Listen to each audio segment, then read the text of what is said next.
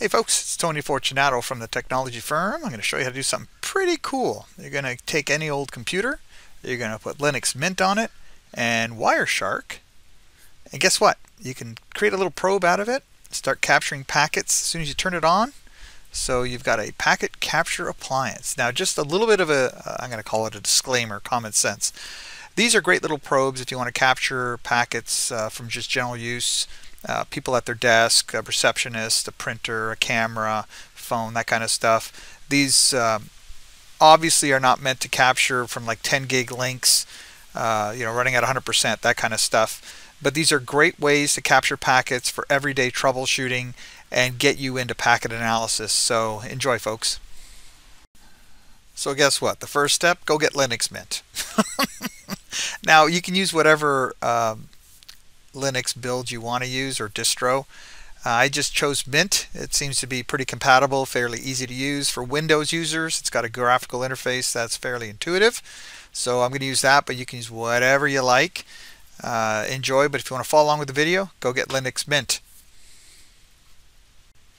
Now this goes back to what distro or build you like to use. With Linux Mint, there is no Wireshark present. You'll have to install it, but if you just want to double check, by all means, go ahead. I just basically hit the old equivalent to start button.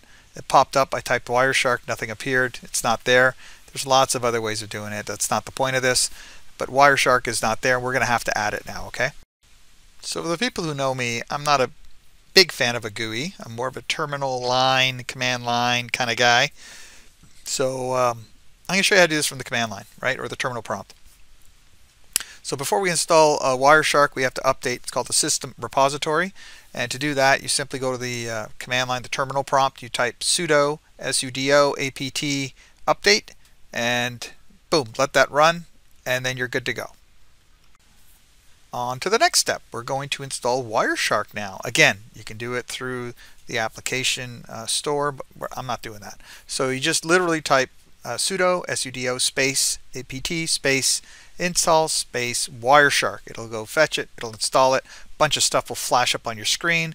This big blue box will pop up. I'm not even getting into what it means, it doesn't matter. We're just going to hit yes and move on. Now that we've installed Wireshark, you can test to see if it's there. Same thing, we're going to hit that start button.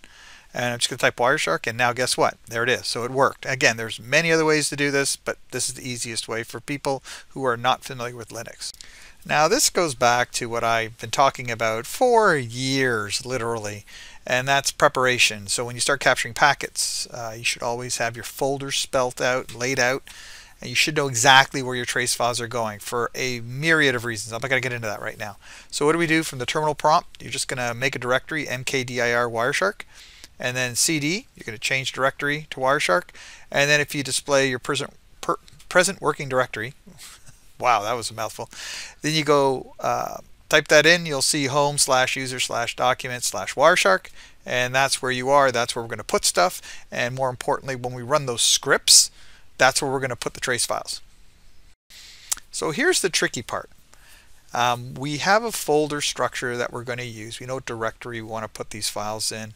But going back to Wireshark for a moment, in many cases, Wireshark will not work properly, so to speak. And what I mean by that is sometimes you won't see a list of your current LAN adapters. So we have to fix that. And the command to fix that in most cases is this: sudo space chmod space +x space /usr, so on and so on and so on, just so you see there. Now, after you do that from the command or the terminal prompt, I keep saying command prompt Windows mode, sorry, I apologize for that. Let's get a list of the adapters by typing dumpcap space -uppercase D. That will display all your interfaces. And for me, it's ENS33, which is number 1, interface number 1. And that's what I'm going to use moving forward. So yours is whatever yours happens to be. Now, here's the thing though. If you ever work on this machine and install any other network related software that installs a driver or something, this order may change. So just keep that in mind, right? It might not always be number 1. Okie dokie, little review. You've installed all that stuff. You've done that chmod command. And now we are going to test dumpcap. That's the application that's going to do the packet capture for us. And don't forget, in my case, my adapter is number 1. So we got dumpcap-i number 1 space -w. We're going to write this to a file, and there's our file name. And this is going to go to whatever folder we happen to be in. In my case, it's Documents Wireshark. Yours is wherever it happens to be. Now, as it starts capturing, it's not going to stop. It's just going to keep going until you break out of it. And the break sequence is obviously Control-C. That will break you out of it. And then you can actually check to see if that file is there. Now, changing gears, ring buffers, right? Ring buffers, I've done tons of videos explaining what that is. I'm not going to get into it. But you need to understand the syntax for that. Now, in this case, I'm going to do two different things.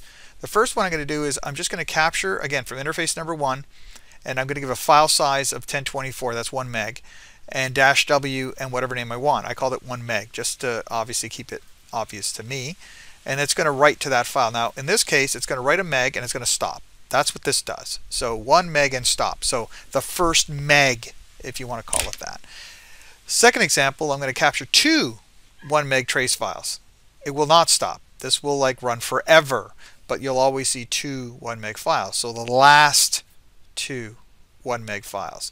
So as you're running this, if you go to that folder, and we just do an lsal, even dir works in Linux Mint, by the way, you'll see those files being created. So in this first case, if you were to check your processes, dumpcap would have finished and exited and not be seen at all.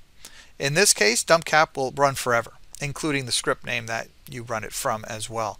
So just keep that in mind as we move forward, okay? This is a little bit of a little thing to pay attention to. Okay, now for the Windows guys, you're familiar with batch files. That's kind of what we're going to do now. We're going to write a text file, a script, just a bunch of commands. So when you create this script, I call it the dumpcap_script, is what you can call it, whatever you want. It won't work. So when you try to run the script, it will not work. You'll get an error.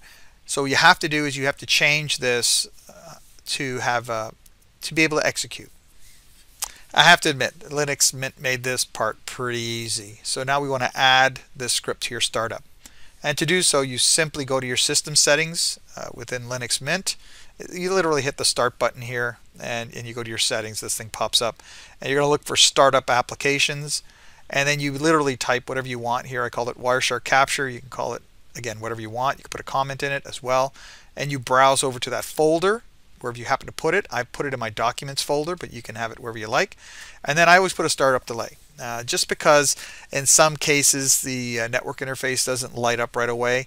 Maybe there's some port fast issues. Maybe it's Wi-Fi and needs to authenticate. Who knows? I want to buy some time, so I just throw 9-10 seconds in there, whatever it happens to be, just to have it wait a bit, and then it starts capturing. Now, when you reboot the machine, or even a virtual machine, however you want to do it, you'll probably notice you'll log in, and this will still be running, because in most cases it's not generating a whole lot of traffic when it starts up. So it's not like your Windows machine that has a login and an LDAP and DNS and all this kind of nonsense.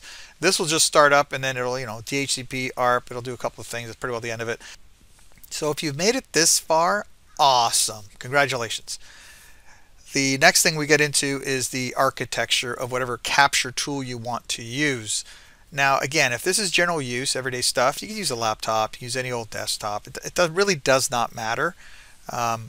I do encourage you, though, to make sure you have at least 2 adapters. It's a preference for me, but it makes a lot of sense. So, for example, this adapter does all the heavy lifting. It's your capture packet port.